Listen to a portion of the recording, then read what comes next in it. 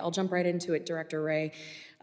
Recently, I have been apprised of information that is concerning regarding individuals that are encountered at the border who, during the process of interviewing in the field, specifically using an I-213 form, the match for their ID comes back as inconclusive.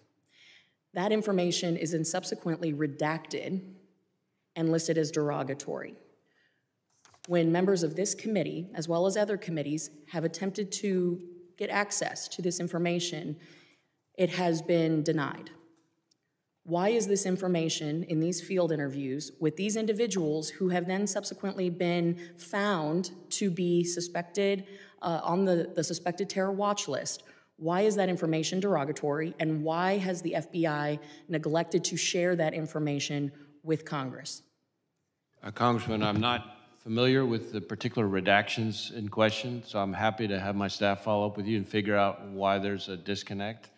Certainly, I know we've provided all sorts of information to this committee in a variety of forms, and I'm happy to see what it is that's missing and why. Well, and I think you have demonstrated a willingness to work with this committee and others, so could you commit in the next 30 days to providing the committee staff on Homeland Security all of the unredacted field interviews? Well, what I can commit to is that I will follow up with my team to find out what the heck is going on, and if there's information that we can provide that we haven't, we will. Well, no information should be redacted, and there can be no good reason. If you can't provide me with a reason why the information is listed as derogatory right now, then you should commit to full transparency to Congress, and that can be in a SCIF, that's fine, in a classified setting, but this committee staff should have full access to the field interviews, especially as it pertains to individuals that have been apprehended or encountered at the southwest border with ties to terrorist groups. Yes or no? I'm not trying to be obtuse, I promise.